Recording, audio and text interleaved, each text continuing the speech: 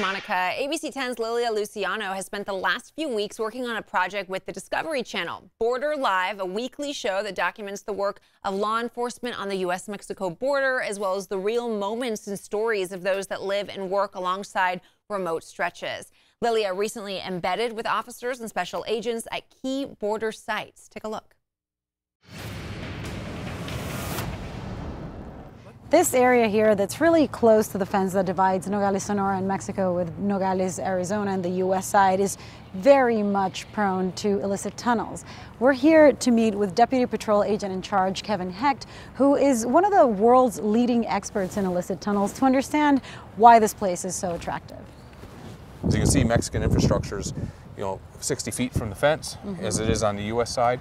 So there's very limited distance. That building is so close and this building is so close on the U.S. side, it's a very short tunnel to have to dig. The other part is the drainage system. There's a lot of underground infrastructure to collect that rain to keep both sides of the border from flooding. So with that existing infrastructure, you can use that. So it's easier. You don't have to dig through just earth. You actually have the assistance of having a hollow world underneath. Yeah, so years ago, that was more what they would do, is use the existing, but we're more proactive on our approach and how we defeat that.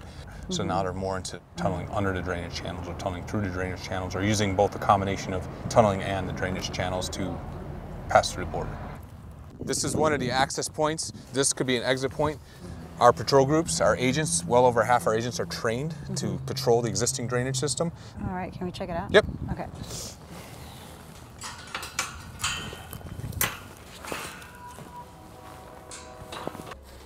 All right, so how long is this tunnel?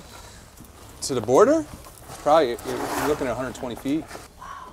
What kind of dangers do agents face other than, obviously, encountering someone who might be armed down here? There could be rodents, scorpions, spiders.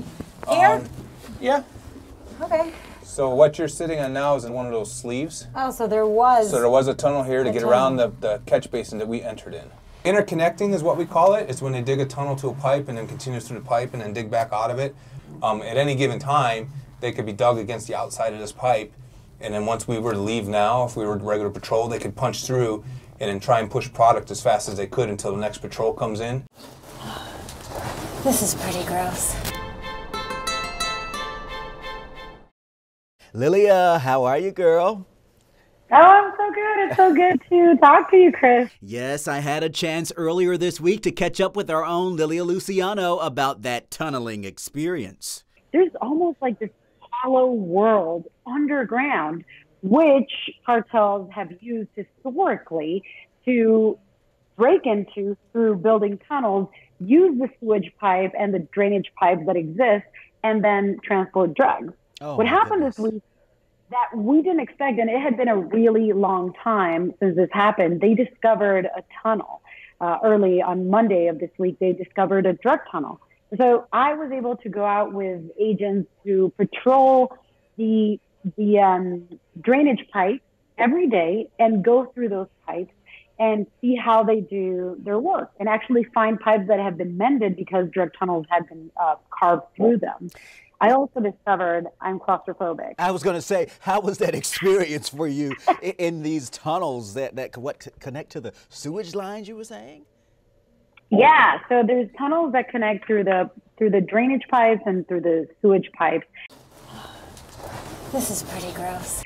One thing that's important to stress and that I learned is that migrants don't generally go through these tunnels. It's more for drugs because, if you go through one, people speak.